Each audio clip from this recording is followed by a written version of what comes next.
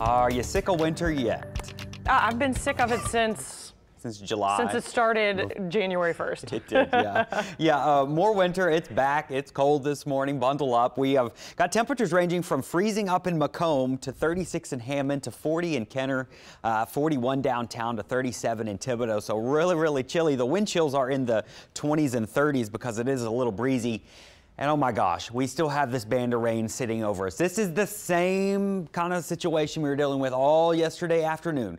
Then it started to weaken a little bit, and we've had light rain on and off all night. Notice radar trying to depict maybe some sleet freezing rain once you get north of Amite towards Kentwood, Macomb. If you do live up in that northern direction, let us know exactly what you're seeing. I don't think we're seeing any frozen precip, but the radar thinks we are. It is getting close to about 32, so it's possible maybe a little freezing rain tries to fall north of Macomb, but the rest of us, we're all above freezing, just liquid, and this is what it's going to look like all morning. Light rain on and off through the morning, through parts of the afternoon, but we should start to dry out through the day. But notice I don't have these clouds clearing out anytime soon, so it's going to be a cloudy day, 40s for your highs, low 40s.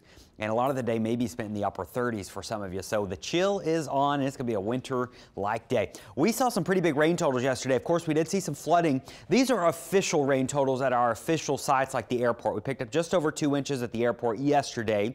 Slidell picked up over 3. Bogalusa was the big winner. We saw that heavy sail sit over Bogalusa, and that's where we saw that, that flooding up.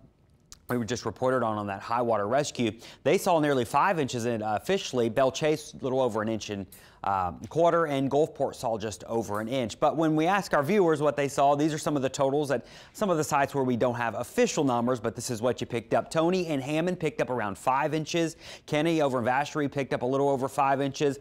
Down in Thibodaux, I had a report of about 6 1/4 inches. And someone's rain gauge, Judy over in River Ridge, a little bit lower here in the metro, was about 2 to 3 inches. And then up in Bogalusa, another site picking up nearly 4.5 inches of rain. So we did see some big rain totals yesterday that did lead to some flooding. Now, models are not doing a great job this morning depicting the light rain we have over. So we're still going to have some showers, I think, through the morning and even into early parts of the afternoon. Temperatures will be in the low 40s. Clouds will start to break down by tonight, and that does mean it is going to get cold tonight. And you need to protect people, pets, and plants on both sides of the lake. Reason for that, while I'm not forecasting a freeze in New Orleans, we'll be close enough to where we could easily see some frost and maybe zap some of those plants. So no matter where you're at, north or south shore, go ahead and bring in the plants or cover them tonight to make sure they're safe. I don't have anyone worrying about pipes, as this should be just a light freeze. It stays cool through the weekend, through next week. And no, I don't have a big warm up anytime soon. So if you're wanting the 70s and 80s, we're probably gonna have to wait a little bit longer. Perhaps, though, this pattern will flip by the end of the month. You know what the end of the month is. We're getting closer to Mardi Gras. So we'll see what the pattern holds. It's too early to tell the exact forecast on Mardi Gras.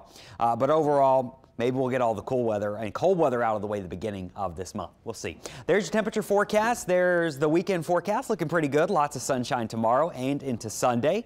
Your mornings will be cold, a little frosty, but the afternoons cool and sunny. Next week, staying in the 50s. We'll have a quick little disturbance on Monday that might produce 1 or 2 showers, but right now it doesn't look like a big rainmaker. April?